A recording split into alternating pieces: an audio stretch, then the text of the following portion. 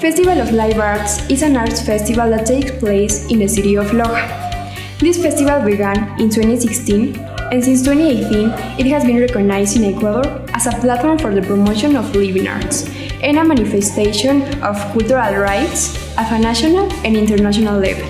Around 300 cultural activities take place in theater, cultural centers, squares, and streets on the occasion of the edition of the International Festival of Live Arts, which opens on November 17 and runs until 28th of the same month. The Benjamin Carrión National Theatre was the setting for the narration of the International Festival of Live Arts every year. In 2021, France was the guest country, and with a model by an artist from this place, the curtain on the festival was opened.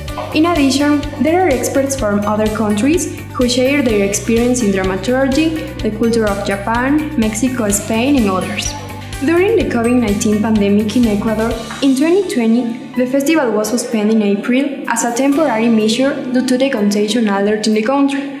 Later, it adopted a virtual format with live and multimodal broadcasts. This festival reactivates the economy of Loja every year because many people from other countries and other cities visit the festival and are part of it.